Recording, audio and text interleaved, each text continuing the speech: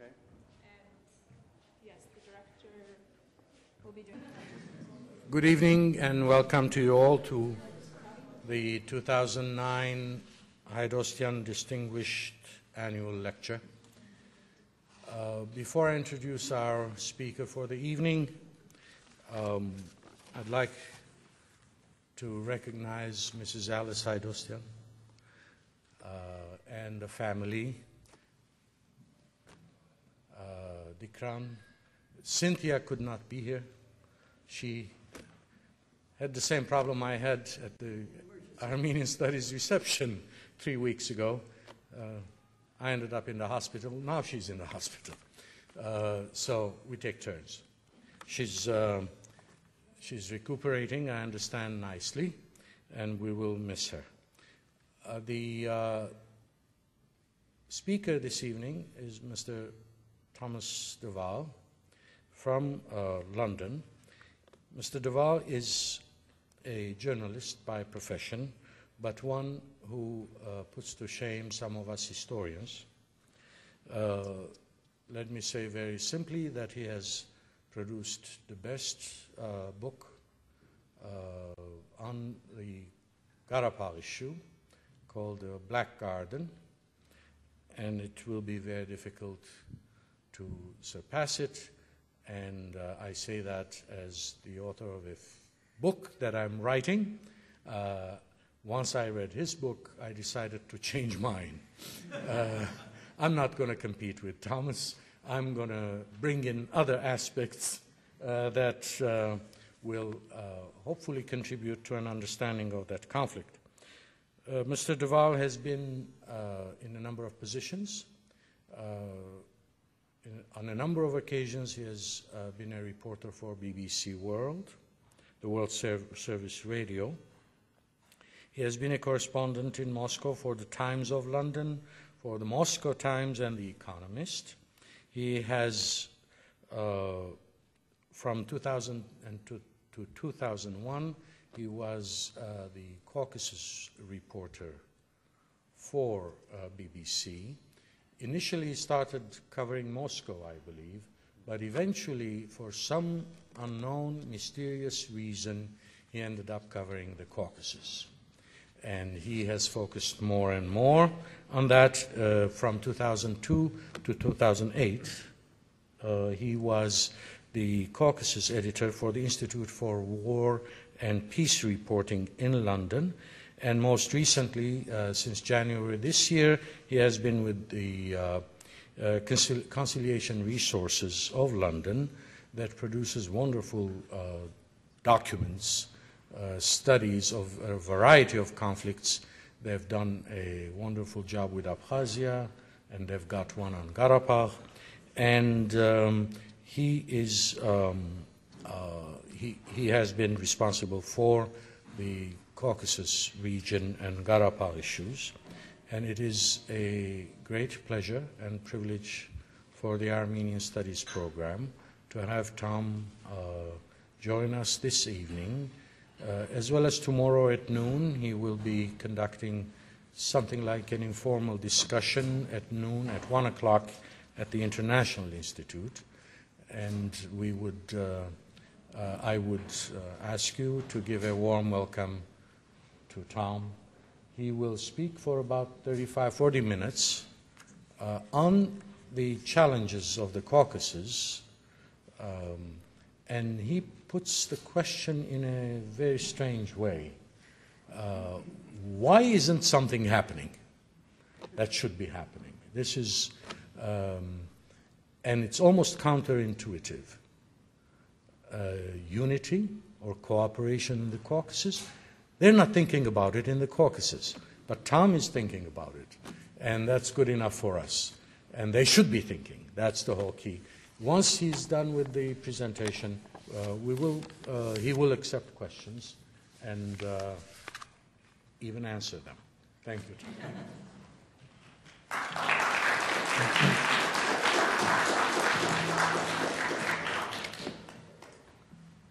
Thank you very much, Giraud. And I'd also like to thank, there's a funny talking about phantoms. There's a funny ghost-like noise coming out of the microphone. I'd also like to thank very much, well, first of all to Girard for inviting me here, and his kitchen is definitely the, I think, the center of Caucasian studies in Ann Arbor, and very glad to be there.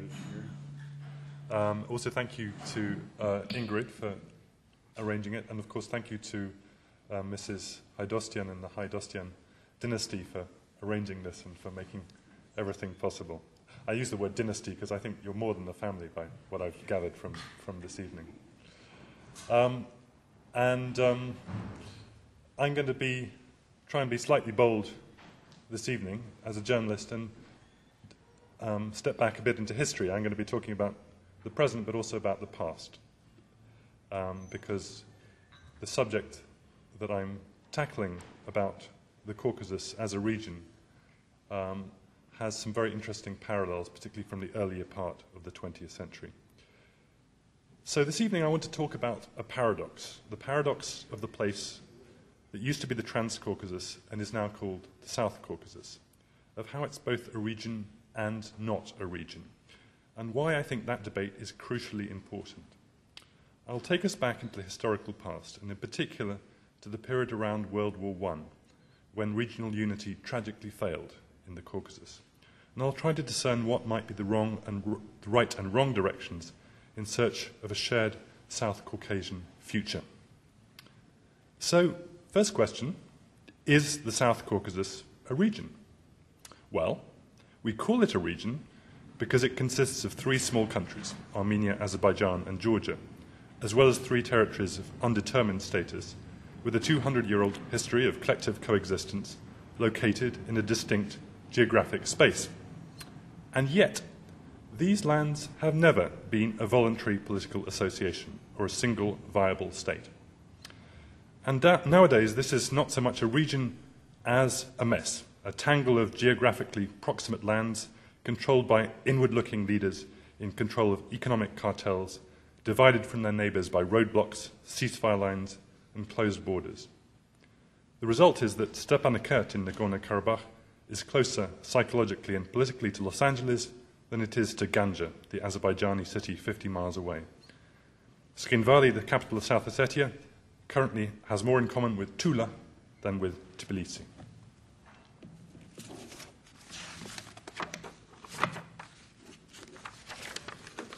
Some will conclude that this state of affairs exists for good reason, that the idea of a South Caucasus or Trans-Caucasus region is a colonial project that has outlived itself. If the peoples of the Caucasus want to move apart and in different directions, let them do so, the skeptics say. Each can seek his own destiny without being forced into shared living arrangements with his neighbour. In the past, regional integration has failed, and it's better not to push it. I want to argue this evening against that point of view. The point is not a new Soviet-style unit with a single political leadership, but a region that seeks cooperation rather than fragmentation. The problem, I contend, is not there isn't enough in common to give the peoples of the South Caucasus a shared project to work on. The problem is that no one has given them the enabling environment to make that happen. More than that, it is my belief that it is this issue which will ultimately cut the knot of the three unresolved conflicts of the South Caucasus over Nagorno-Karabakh, Abkhazia, and South Ossetia.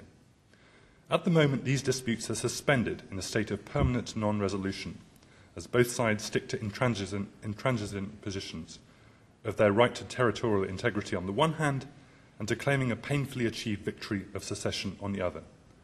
Both sides fear the consequences of giving up these hard-won positions and prefer a miserable status quo to an uncertain future of compromise. Yet those of us who study these conflicts, many of us who study these conflicts, believe that ultimately the best option is some kind of shared sovereignty in which these disputed territories achieve the status of Alsace in the new Europe, a place where borders are open and people are free to choose their own identity. If the town which Armenians call Shushi and Azerbaijanis call Shusha eventually becomes a new Strasbourg, everyone benefits. So what do I base this idea, my rather optimistic idea, of a South Caucasus regional project upon? Well, let's begin with geography, and I think we often underestimate the importance of geography in international affairs. In objective terms, this is a distinctive geographic region, on three sides at least. To the west is the Black Sea, to the east the Caspian, to the north the magnificent Caucasus mountain range, through the heart of which a decent road was built only in the early 19th century. The most fluid and contingent border, and I don't need to remind the Armenians in the audience of this, is to the south and southwest. While the river Araxes forms a convenient barrier to mark much of the southern border of Azerbaijan, Armenia and Nakhchivan, it was only drawn by the Russians and Persians in 1828, and for Azerbaijanis it still stands, or runs, as a symbol of colonial division. And of course the fact that Batumi, the city of Batumi on the Black Sea, is part of the Caucasus, quote unquote, while Van, Kars and Edahan are not, has nothing to do with geography and everything to do with the bloody and tragic events of 1915 to 1921. Nonetheless, political borders also shape identities. And I would say over the past 2 centuries, these 4 borders have formed a region with a collective identity.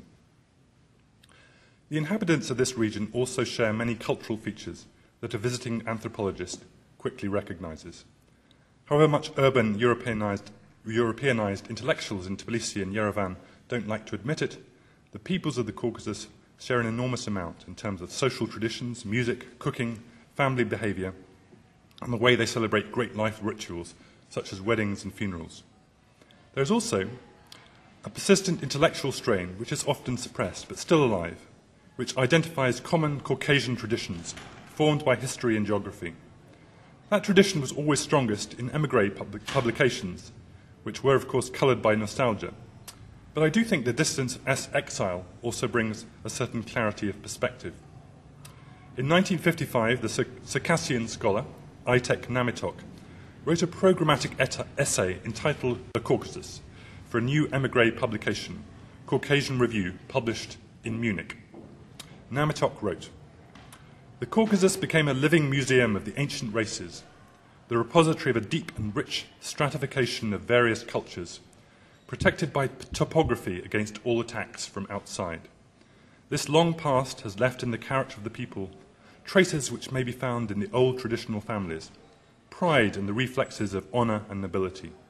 And as their ethnic conservatism is wedded among Caucasians to extreme individualism, they are naturally hostile to any system which reduces personality to one common level, and to any form of oppression as well."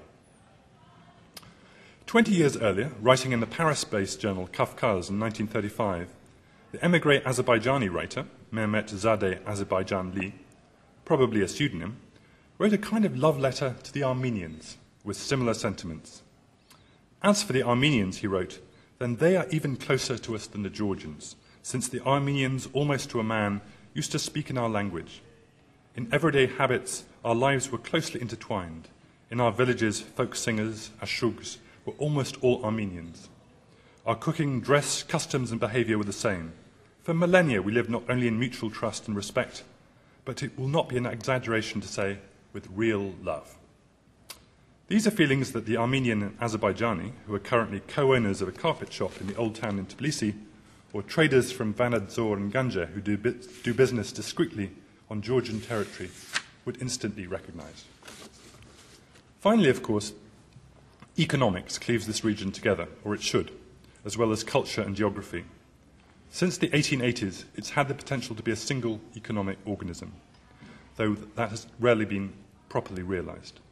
That was when the Russians first built the railway tunnel through the Surami Highlands in central Georgia, for the first time linking the Black and Caspian Seas by train for the first time.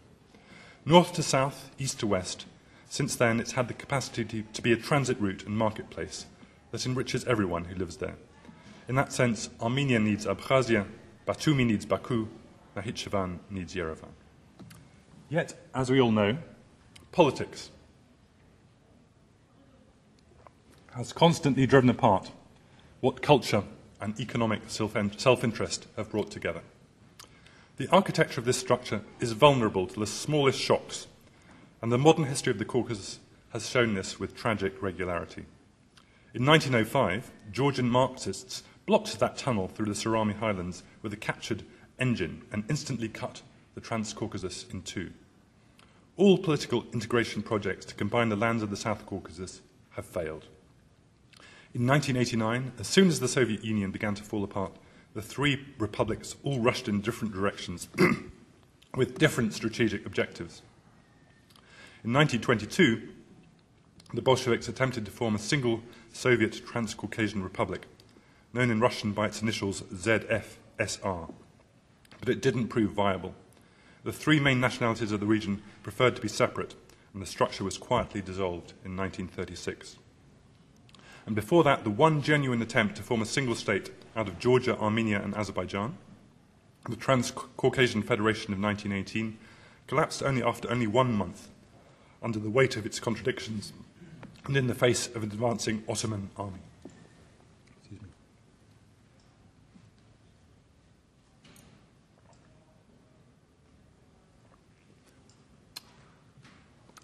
So the years 1918 to 21, when the brief dream of independence faded, are the best lesson in the politics that have defeated Caucasian unity. And I want to spend some time considering what happened back then. To go back to those émigré journals of the 1920s and 30s is to read hand-wringing accounts of how the independence project was betrayed when Caucasians forgot their common interests and allowed the Bolsheviks to take over. In these writings, a peaceful Caucasian paradise always seems to be just out of reach, spoiled by the wicked behaviour of somebody or other.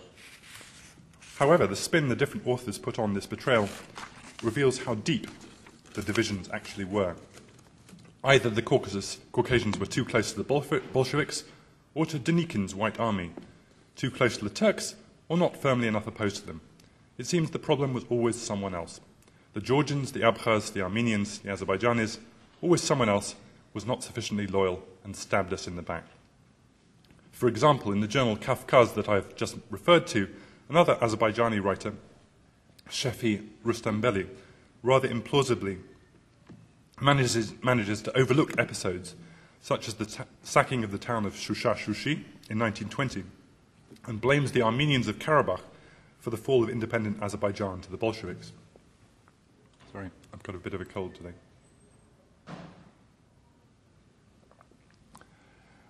Rustambeli writes, by April the 28th, 1920, Azerbaijan, having endured a grave internal political crisis, drawn by the combined actions of the Armenian government and the command of the 11th Soviet Army into battle with Armenian insurgents in Karabakh, with allied Georgia adopting a completely indifferent and passive position, was basically powerless to resist the armed forces of the attacking Red Army. To foreigners who wanted to help, the problem was elsewhere. It was not so much the Russians as the petty nationalisms of the small Caucasian nations themselves.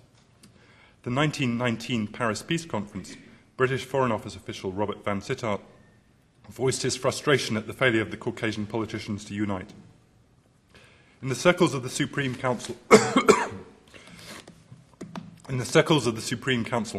many are of the opinion that the Transcaucasian republics have no future at all, as they are unable to achieve any sort of solidarity and are exhausting themselves in conflicts with each other. Is it not clear to you that the dispatch of arms and munitions for you has been delayed precisely because of your divergences, because of the fear that these arms would be used in your conflicts with each other? Van Sittart said. Van Sittart was being a little disingenuous. A servant of the British Empire, he should have known only too well that the conflicts of the Caucasus would have been much smaller affairs and much more liable to resolution, but for the fact that Caucasian nations played the role of proxies in great power politics.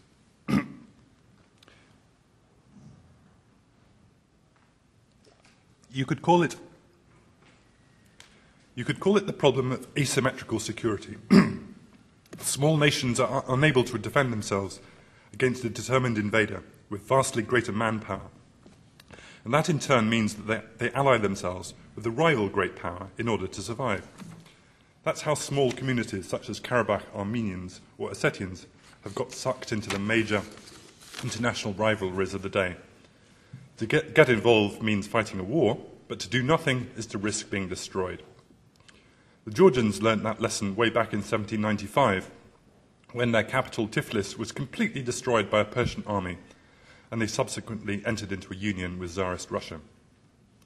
Faced by the 50,000 men of Enver Pasha's Ottoman Third Army in 1918, the 70,000 men of the Bolshevik 11th Army in 1920, or indeed the Russian army of 2008, you need a powerful defender, and that won't be a neighbour, but a great power of equal ferocity.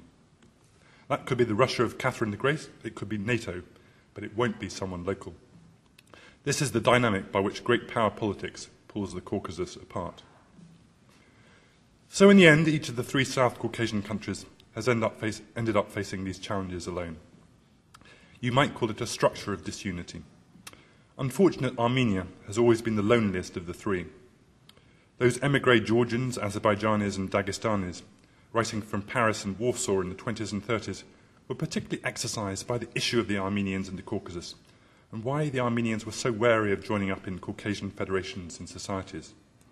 The others needed the Armenians as allies in the fight against Bolshevism, but they also wanted an ally in Turkey. And the Armenians, of course, minded more about the country which had just committed genocide against them than about Russia, the country that had merely occupied them.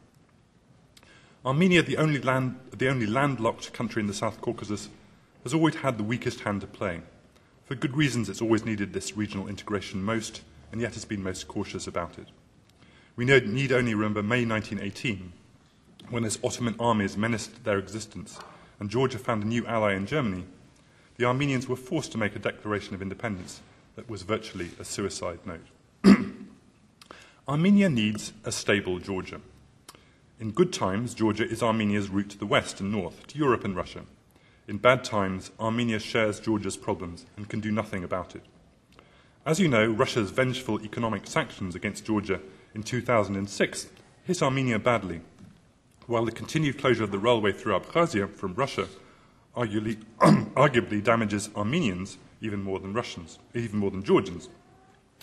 During last year's conflict between Russia and Georgia, on August the 16th, 2008, the destruction of the Grakali railway bridge in central Georgia immediately halted imports to Armenia for a week and cost the country an estimated $500 million.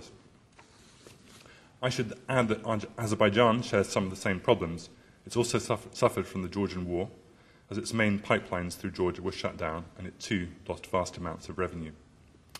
The same geographical curse was almost fatal for Armenia during its worst ever crisis from 1915 to 1921.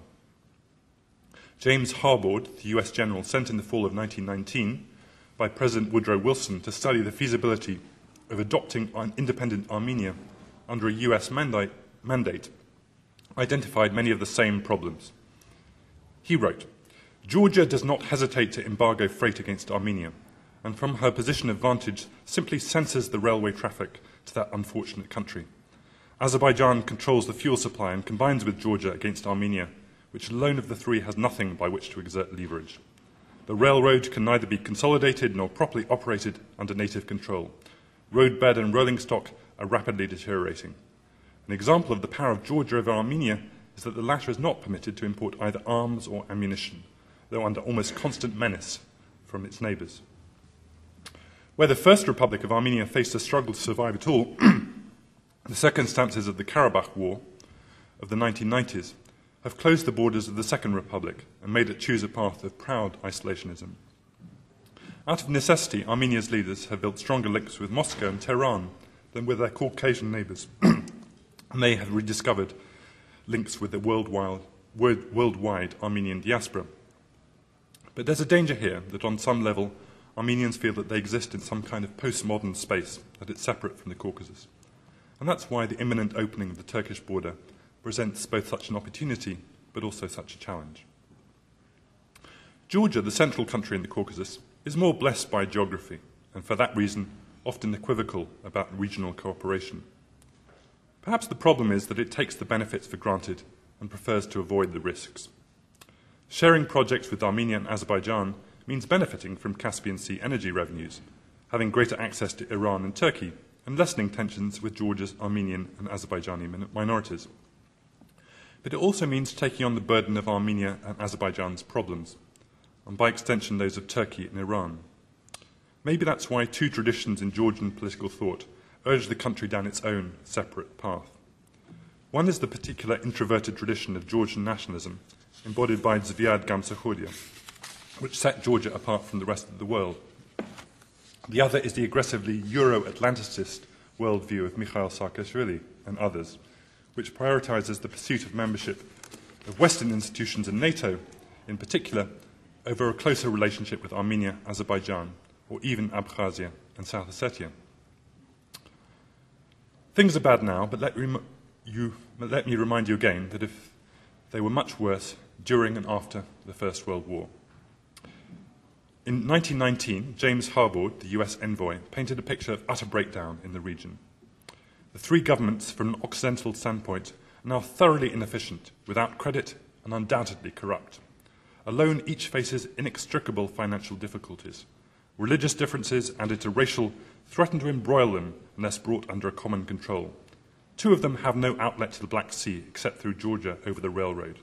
They have no present intermonetary, postal, or customs union, and have stated no definite agreement for common control and use of the railway, and are in constant squabbles over boundaries. Azerbaijan has no educated class capable of well administering a government. Georgia is threatened by Bolshevism. Armenia is in ruins and partial starvation. Quite a good argument for Caucasian unity there. Harbord's conclusion was dramatic, but utopian. All our investigation, he said, brings conviction that the people in each would welcome a mandatory by a trustworthy outside power. In other words, if the small nations of the Trans-Caucasus can't sort out their own problems, a bigger power should do it for them. As we know, however, the United States was too far away to take up this challenge, even if it wanted to. And besides, the situation on the ground was changing fast.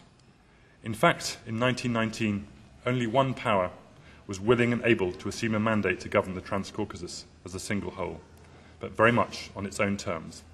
And that, of course, was Bolshevik Russia.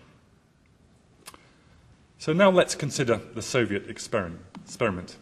Maybe I'm going to be slightly controversial here. It's become customary to utterly condemn the Bolshevik Soviet era in the Caucasus, to treat it as 70 years of darkness and lost opportunities, and then turn the page. And who indeed can condone a system that committed mass murder? But let's not forget that the USSR existed both before and after Stalin, and that for many older residents of the Caucasus, the Soviet era was a golden age. Many minority peoples, women and workers, still have many good things to say about Soviet rule. Let's also recall the environment of ruin and starvation that Harbord witnessed and in which the Bolsheviks took over. They were opposed by many, but welcomed by many others, amongst them Ossetians, Abkhaz, and Karabakh Armenians. In their own brutal way, they put an end to 7 years of strife and disintegration. In an article entitled Our National Policy in the Trans-Caucasus, published in Pravda on 12th of April 1923, the chief Bolshevik in the Caucasus, Sergo Ordzhonikidze, makes a spirited defense of the virtues of Bolshevik-imposed integration in the form of the new Soviet Transcaucasian Federation. He starts by looking back to 1918. Ordzhonikidze wrote, "The formation of separate national republics led to a historically unprecedented worsening of national relations between the Transcaucasian peoples.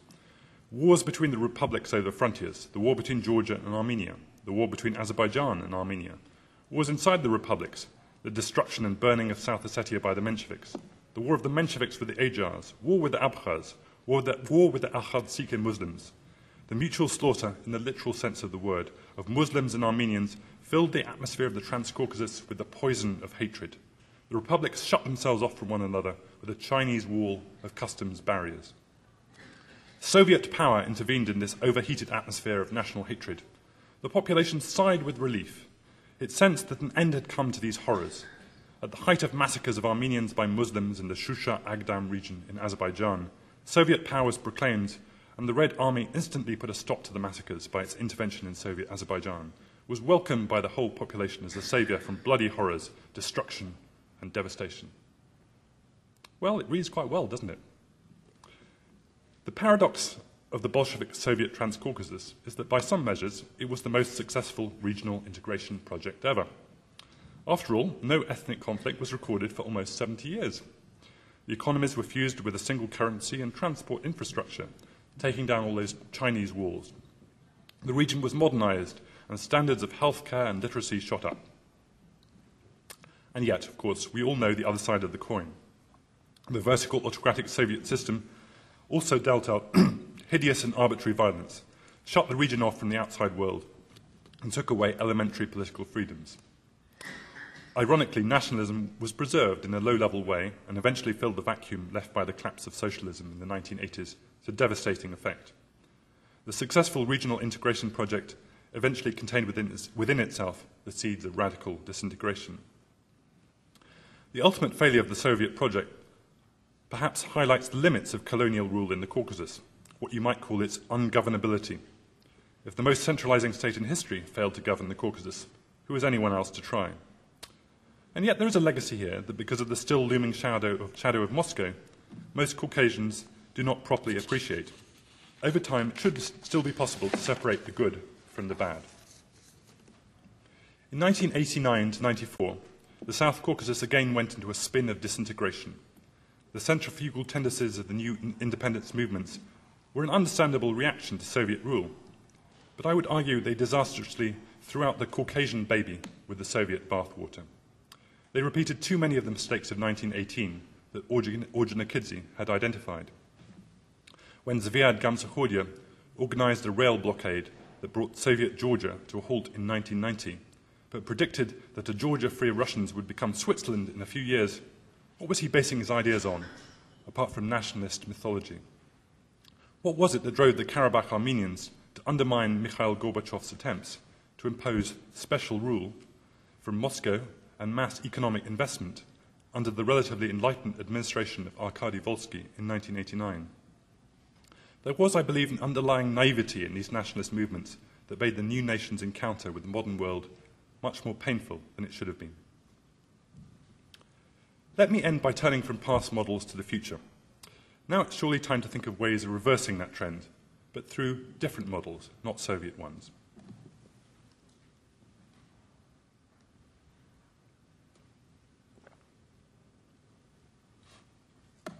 Looking ahead, again I make some paradoxical propositions based on my analysis of the past. The South Caucasus cannot afford not to function as a region and undergo some kind of regional integration. That is surely essential for its long-term peace and stability. Yet this regional integration cannot be imposed Soviet style. The time of the centralizing superstate has passed. It has to be achieved by consent, taking into account a wide array of local interests. But thirdly, the South Caucasus needs not only the zoom lens, but the wide angle.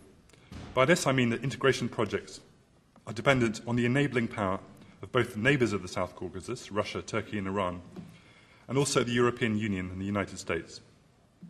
Outright interventionism, or skewed bilateralism, that we often see from both Moscow and Washington, from any of these powers, in fact, will only replicate the old patterns of asymmetrical security and great power divisions. That's a challenge both to Russia and to the other powers. It means that Russia will have to mind less that other powers take an interest in this region, where it's traditionally been the main hegemon. If Russia could only begin to draw on its vast resources of soft power in the South Caucasus, the prevalence of the Russian language, the presence of millions of Caucasian migrant workers in Russia, shared knowledge of Russian culture and tradition, it could be a force for soft integration of a virtuous kind that would benefit everyone. At the same time, Russia's clear strategic interests in the region are overplayed in part because of the reluctance of others. If other powers were to invest the same kind of money, resources and manpower, for example, in Abkhazia that Russia does, something incidentally the Abkhaz would greatly welcome, it would go a long way to turning Abkhazia from a place of division into a place of stability. If there is to be a new model of South Caucasian unity, then it's clear from what I've said, it must be based on economic and cultural interests rather than political structures. In other words, it will be more like the European Economic Community, the EEC of the 1970s, than the European Union of today. And yet the natural leader of a project such as this would have to be the European Union. It's frustrating, though, to see that the new Europe has so much experience and expertise in this area, but has been so reluctant to use it in the South Caucasus. Compared to the efforts made by Russia or the United States in the region, Europe has been slow and faltering. In the words of one Georgian scholar, Europe is lazy and late. The European Traseka project, started in 1993 for the 8 countries of Central Asia and the South Caucasus, has spent less than 200 million euros since then, far less than BP, Gazprom or USAID has spent in the region, to name three other foreign actors. The Eastern Partnership project of the EU is another laudable idea, but hampered by several constraints. The 6 countries involved, 3 in the Caucasus, have no membership perspective for the EU, which does not provide a strong incentive for reform. Promises of trade privileges and visa facilitation are more promising, but while foreign ministries want to build a more friendly policy on giving out visas, interior ministries generally undermine them by restricting visas for applicants. The most successful European project in the South Caucasus comes not from the EU, but from the Council of Europe, in which all three countries are members, having joined almost simultaneously in 1999 and 2000. The Council of Europe is successful mostly because it's modest and nudges the three countries to behave better. Through the European Council for Human Rights, the people of the Caucasus have final recourse for issues of justice. Yet it's not a powerful instrument. Georgia has not fulfilled its obligations. For example, on the return of Meskhetian Turks, and Armenia and Azerbaijan have both got away with very flawed elections. If the Caucasians wait for Europe, it may be a long wait. We must hope that there are moves for bridge building that come from within. Rather like those émigré journals of the 1920s, I see some seeds of optimism in the virtual space of the internet, though whether those seeds will be allowed to bear fruit is another matter. For years, the internet in the Caucasus was overwhelmingly a forum for official propaganda and abuse. But now there are tentative grassroots initiatives working in the other direction. A new generation of bloggers has grown up. Bloggers of all nationalities have risen to defend, for example, the two brave young Azerbaijanis who were arrested this summer. An Armenian internet blogger recently wrote about how he was invited to an Azerbaijani wedding in Georgia at the invitation of an Azeri colleague. Nostalgia and virtual reunions are also possible now online. A website called Bakalilila reunites the multinational Baku of the 1970s and 80s. And I love a website entitled Our Class B, which brings together the former pupils of many different nationalities from one class in school number 14 in Sukhumi, Abkhazia, who studied together in the 1980s. Nowadays, these ex-pupils live in Sukhumi, Tbilisi, Moscow, Siberia, Israel, Ukraine, Israel, I've already said Israel, and Greece.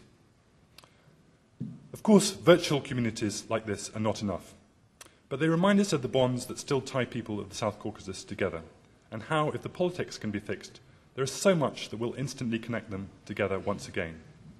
And after all, the first step to the future, and to laying the ghost of the past, is in the imagination. One day, I believe, the phantom of Caucasian unity can still become a flesh and blood project. Thank you.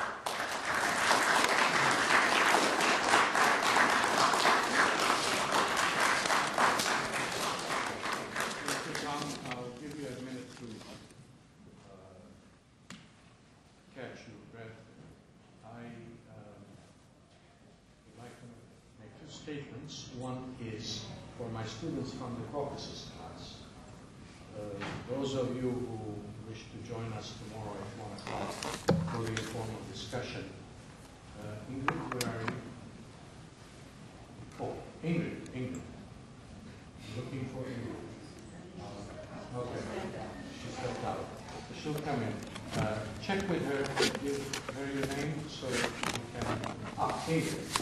That's Ingrid. In the back, for those of you who want to join us tomorrow, we will open the session to the undergraduates, if you can.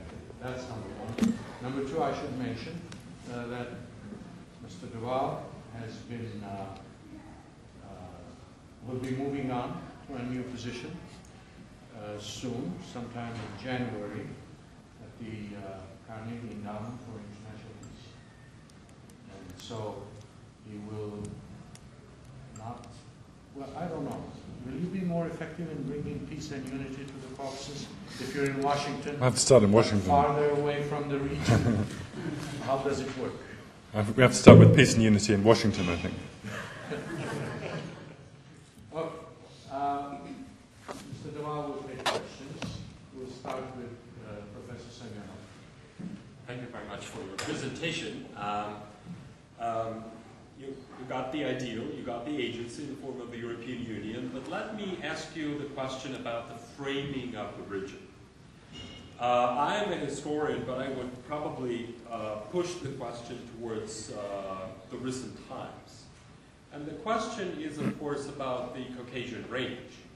And connected to it is the North Caucasus. Now, that gets back to history because the history of the administrative framing of the region included and excluded at a different time the North Caucasus as part of the administrative region. But more recently, you have, and of course you have the Eastern Caucasus, so-called, that includes Dagestan, historically, culturally, and through many ties. But my question is really about the recent trends, and I'm not in the field, but I've seen some of the reports that at a certain moment in 2008, Chechnya was basically playing an independent international role. Now, this is not exactly Russia because you have these regimes, and right across the border you have a number of very fragile regimes in the North Caucasus, and that might complicate the picture of having a region and a superpower or a regional power, Russia, just north of the Caucasian range, because if that is true, you seem to have to factor in the trans-border sub-region, if you will, of the North Caucasus and its role in stabilizing or destabilizing relations in South Caucasus. Thank you. Well, first of all, I want to say I'm not prescriptive. I'm not saying that this idea of, I don't want to start drawing new artificial boundaries of this idea. An idea should be organic. The idea of Caucasian unity should be a voluntary one, but it should also include, for example, Azerbaijan is in Iran, or it could have also has a connection to Turkey, and there are several categories of people who are sort of both North and South Caucasian. I think the Abkhaz, the Ossetians, the Lezgins are three groups who are neither exactly in the north or exactly in the south. They're in both.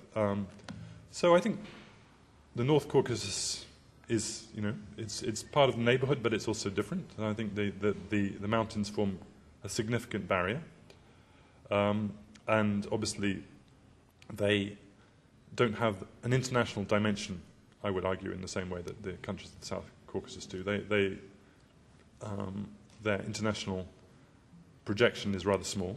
Chechnya twice tried to be an independent state, and both times failed rather miserably. I saw both attempts for myself. But I meant Kadyrov, the recent one. Yeah, but Azerbaijan, the very recent one, almost an independent. Yeah, I think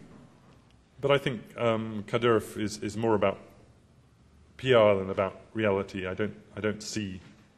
I don't think his influence on the affairs of the South Caucasus will be very great. I think it's useful to have him as a friendly neighbour rather than as a hostile one, as the Georgians discovered last year. So, sure, I think it's an issue, and I think the North Caucasus is a deeply worrying place for all sorts of reasons we could go into.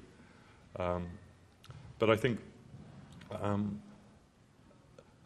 I suppose the conundrum I'm trying to address here is how really these small nations really, if they find ways of working together, the sum is so much greater than the parts. At the moment we have the parts. We don't really have parts, we have pieces, we have fragments.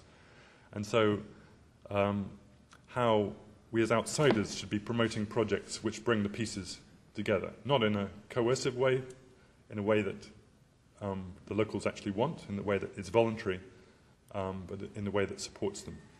And I don't see enough of a vision to do that, and that's what I suppose the issue I'm trying to address. Thank you. Question? With the agreement that was signed on Saturday between Turkey and Armenia, should we be more optimistic that the situation in the Caucasus will improve? My answer to that is basically yes. I must admit, just saying to Gérard, I haven't actually read the protocols, and I know there are some criticisms about the detail in them. So maybe we should talk, if we want to go into that, I can give you my opinion based on not having actually read the detail.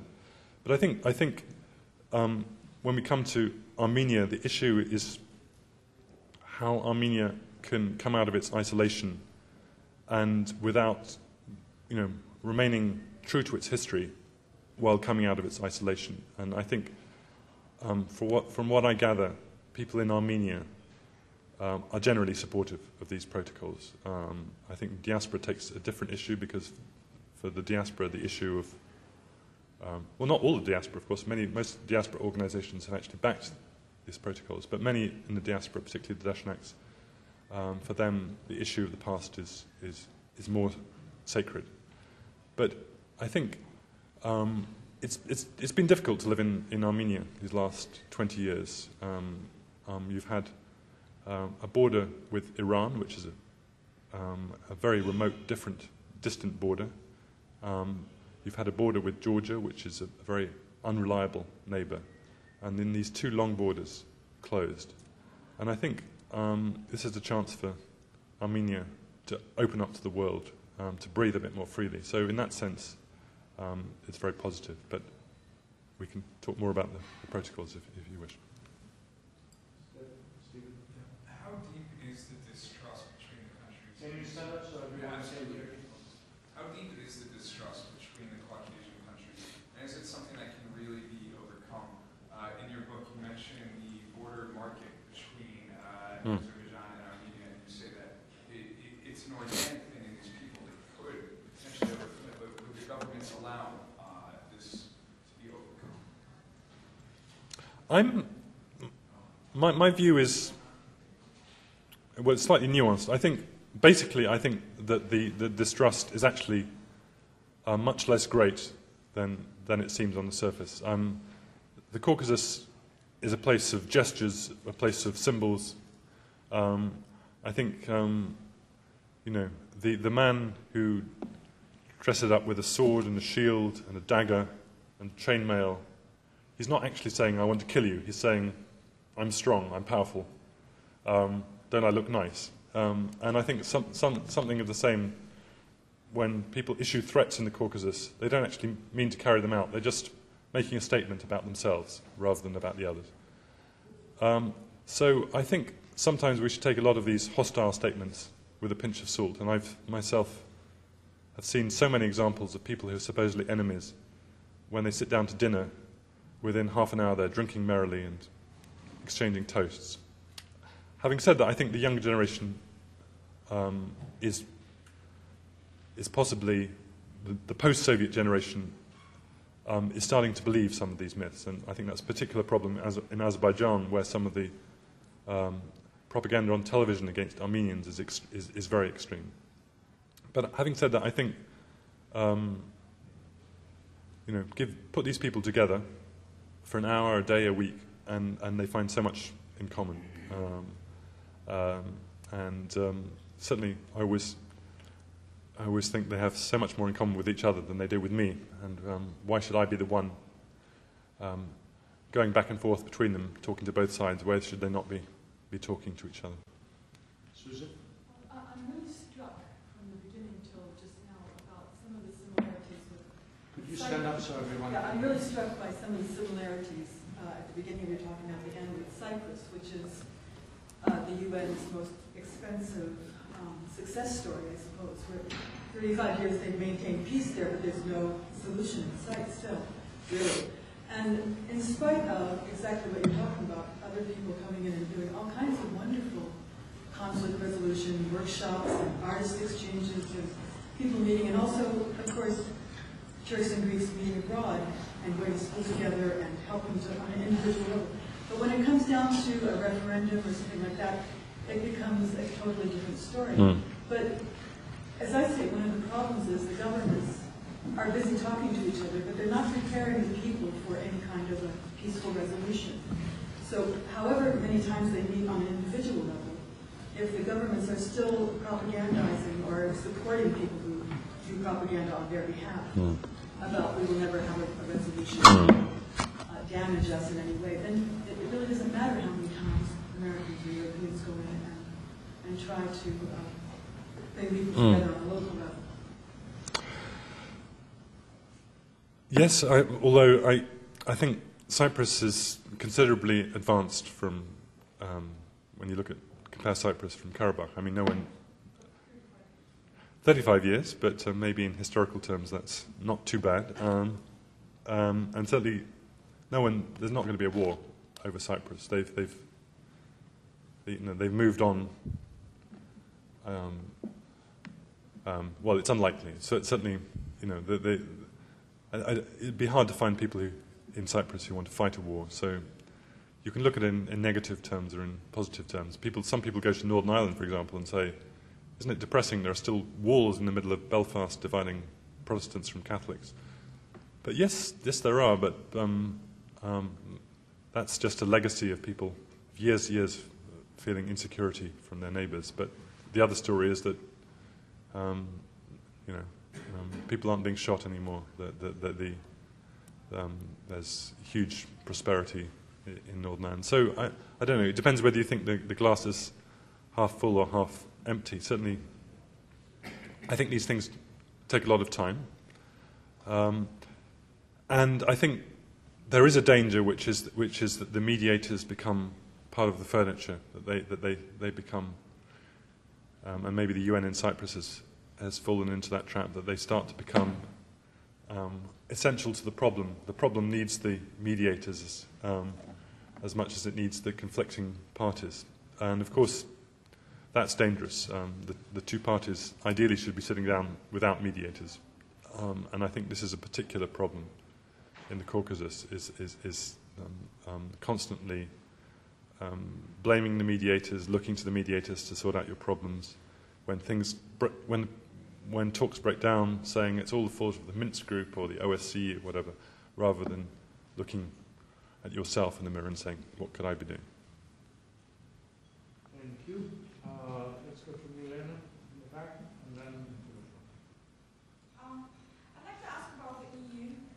Do you really think that the EU can have any sort of realistic role in solving the Caucasus problems? Because the Caucasus problems are to me very reminiscent of the Balkan problems. And as we know, the EU isn't really handling itself, and especially its Balkan members, very well.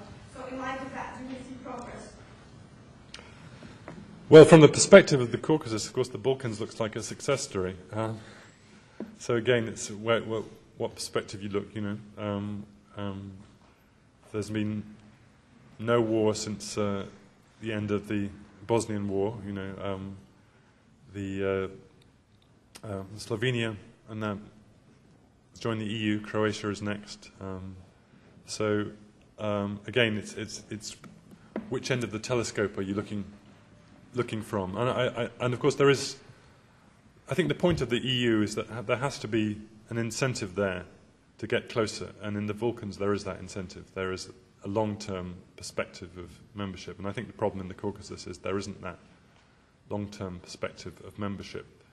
Having said that, there are big carrots that the EU could be having, and I was talking about trade, and I was talking about visas, because where are the other models for the... So we don't get fragmented problems just in the Caucasus. Where are the other models that the South Caucasus can look to? Iran, not really. Russia, not really. So, there is a model there to aspire to, which is the model of Europe. And I think if the EU can be offering carrots and saying, you get these carrots if you work together more, and look what happened to us with our economic integration and our economic cooperation as a route to some kind of unity, then it can be positive. I'm not saying, but in many ways I share your frustration. I think this is EU acts far too slowly. It doesn't care enough, and it risks having. If it doesn't do enough, it risks having far greater problems in the Caucasus. It risks the Caucasus going bad, and then the EU will be the one called in to clear it up. From the perspective of the current Russian government, do you feel that Moscow would rather be dealing with a unified region with, say, a single foreign policy, or 3 independent states that it can kind of manage against one another? Can you repeat the question? The question was, would Moscow prefer dealing with a unified region or with 3 separate states with different policies? And I think the answer is obviously the second, that Moscow prefers dealing with 3 separate states. So Having said that, I'm always a little bit skeptical about the role of Russia as the big bad wolf in the Caucasus. As I mentioned in the lecture, I think it is the big bad wolf only partly because other powers let it be. And also, I think Russia's influence in the Caucasus, it does have influence there, but actually the local actors are pretty strong and they push back if they want to. And there is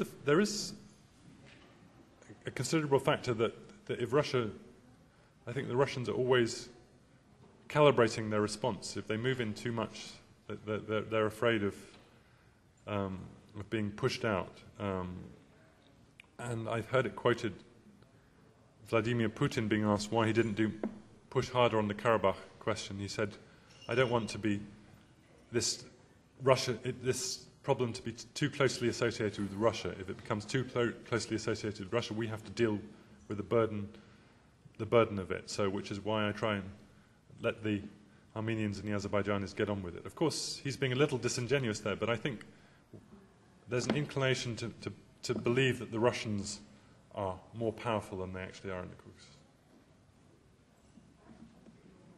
Yeah, I have a question about the role of Europe in the Caucasus. You mentioned it's one of the main parts of how you think the sort of roadmap for a unified, peaceful South Caucasus is economic links, I guess, and integration with Europe. If you took a cynical perspective, you could say the only reason Europe is interested in this region is for the Black Sea oil. And there's a fairly well Caspian Sea oil. Yeah, I'm sorry. Caspian Sea oil going through the Black Sea through Turkey with Georgia. But and there's quite a bit of anecdotal evidence to suggest from the experiences with foreign oil companies in the Middle East, Nigeria, all over the world, that they would prefer to deal with a stable authoritarian regime rather than a somewhat unpredictable democratic one. And so I just wonder, what's your opinion on how this increasing economic link in terms of energy transport is going to affect the domestic political situation in all three different countries?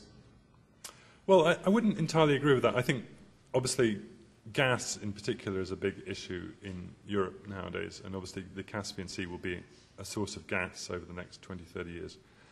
Having said that, the EU does have a kind of foreign policy based on the idea that it's good to have democratic neighbours, it's good to have strong neighbours, which are strong states rather than weak states. I think this is the whole story of EU expansion, which is about we want nice, strong neighbours rather than and I think the EU actually doesn't like dealing with dictatorships. It feels a bit uncomfortable, maybe far away ones. You have to separate the political and economic actors. Even if the EU political leadership does, there's a lot of evidence to show that the private companies would prefer to, in terms of maintaining a stable leader in that region. Yeah, I mean, I think there's an issue with Azerbaijan that it's the current regime is seen as stable, and therefore we don't want to rock the boat too much. Although, having said that, there's been some pretty strong interventions from all sorts of EU foreign ministers on the issue of these two bloggers who are in jail. I know they needn't have raised the issue if they felt they were going to upset the Azeri leadership, and they've been quite strong. I think so. I think there is definitely an economic dimension there, but you should also. The funny thing about the Caucasus is that, for purely, I think, accidental reasons, all three countries in the Caucasus have quite powerful lobbies in the West. The Azerbaijanis because of oil and gas, the Georgians because, well, they're Georgians, they're very good at being kind of charming and European and speaking English and making the right arguments, even now. And the Armenians because of the diaspora. So all three countries have got quite powerful lobbies, this means that foreign policy to the Caucasus has balances between these interests. I don't think it's a particularly healthy phenomenon. I would rather that and this is again my theme, that rather that people form their foreign policies on a vision of the Caucasus as a whole rather than on three bilateral relationships. I think that would be much healthier, but at least there is that balance of interest.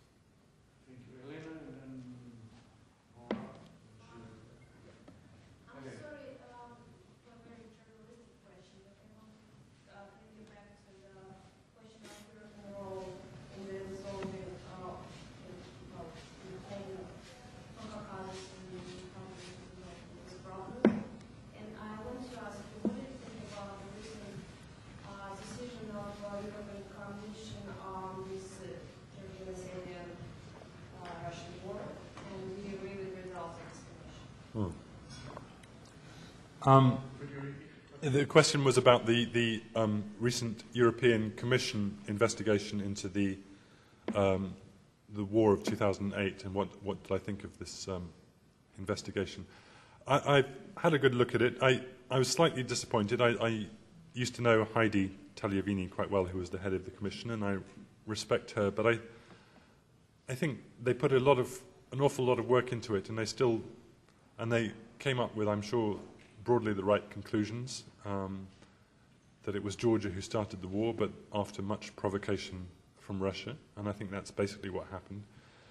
I would have expected them to address some of the more of the details of what happened in the run-up to the war in some more detail. I'm sure they had answers to that.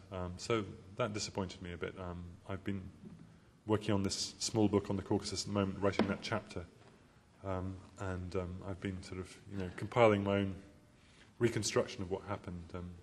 And I expected it to be more helpful for me than it actually was. Okay.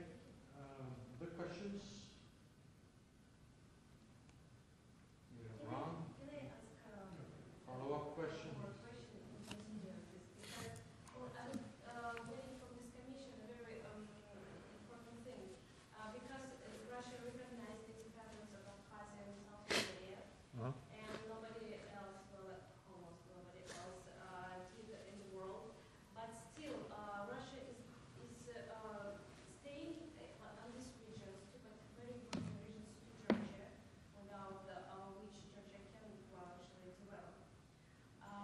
And nobody seems to me can push Russia away from these regions, and nobody knows what to do. Nobody recognizes, but nobody knows what to do further. And does it look to you like after Kosovo, after South Ossetia, Abkhazia, the world is really changing and goes to really bad tendency? Not dealing with, but these very important things. Not the war who was the first shoot from the weapon, but what to deal with this recognition of independence. Legal, but still. Right. Okay, that's a huge question. The question was about the bad tendencies. The question was about the bad tendencies of after Kosovo and recognition of independence of Abkhazia and South Ossetia. I mean, my view on this is that we have to be pragmatic. That the breakup of these multinational states, Yugoslavia and the Soviet Union, was a messy business. And if Kosovo and Abkhazia and South Ossetia didn't fit in, then we can't just go endlessly repeating that these states have to be held together for some kind of precedent. We have to look for some more creative solutions. And it's not as though there aren't creative solutions around the world. But look at the example of Taiwan, which international countries have offices, they have representatives there, they trade with Taiwan, it's one of the biggest economies in the world, and yet it's not a recognized state. I think if we can live with Taiwan in the world, we can certainly live with Abkhazia and South Ossetia and Kosovo. So I think for me the issue particularly with Abkhazia is we should be engaging much more strongly with Abkhazia. We should not just be leaving it to the Russians. We should be saying, let's go and set up a US office and the EU office in Abkhazia. Let's allow them to travel. Let's give them sea links to Turkey.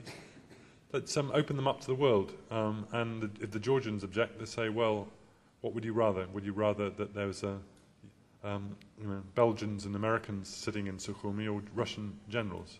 So I really don't think the Georgians have an argument there.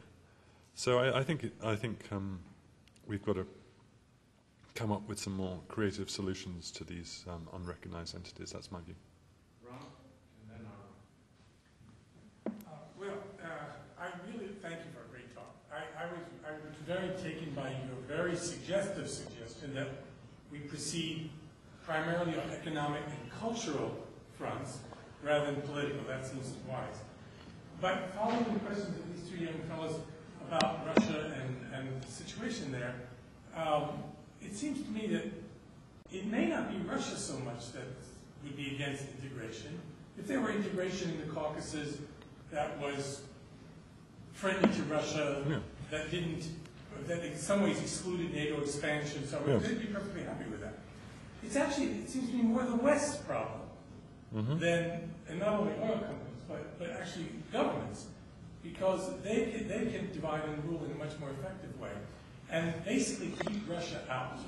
So my question is, would you argue, and this is perhaps too extreme, but something I think may actually be the best solution, would you argue in some ways a greater role for Russia, or a very influential role, a recognition of their special security interests in the region, not quite imperial, but some hegemonic role, might not be a way to bring these parties together?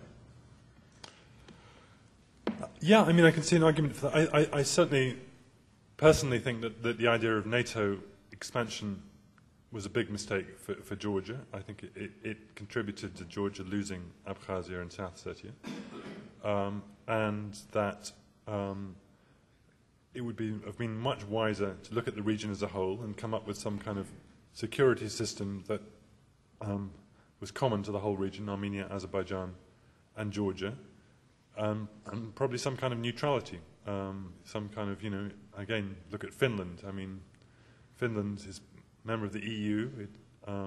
It's not a member of NATO, but it has perfectly good relations with Russia, despite some recent very nasty history with Russia. So there's, again, an example of a country which is a neighbor with Russia, but has come to some kind of security accommodation with Russia, and why shouldn't the Caucasus head down that route? And I think once you've sort of solved the problem of Russian paranoia, as it were, about on the security side, then I think you can start working on much more positive things. And don't forget that I've been again looking back over the files and the agencies. In May 2004. There was a Georgian-Russian business forum in Tbilisi in which the Russian economics minister came down. Saakashvili said, Russia will be our main business partner. They were encouraging Russian investments. The Georgians are not stupid. They realized, well, they weren't stupid at that moment. They realized that Russia was where the money was, and they welcomed Russian investments. They knew the Russians wouldn't be squeamish about investing in things that Americans and British people would be squeamish investing in. So I think there's a huge amount which could be exploited there, which isn't being. And I think probably with Georgia, it's just the mess is too big. But there's certainly Russia can and will play a role in the Caucasus. So I think it's just a matter of other countries getting in there too, saying, okay, Russia's going to be there, but that's inevitable, let's get in there too, and also solving the security issue. Thank you. One last question from Arhan. It's almost an article of faith that the improvement or the normalization of Armenian-Turkish relations, perhaps the impending normalization of the Armenian-Azerbaijani relations, will only have good consequences. It doesn't take a genius to see that many good consequences will follow.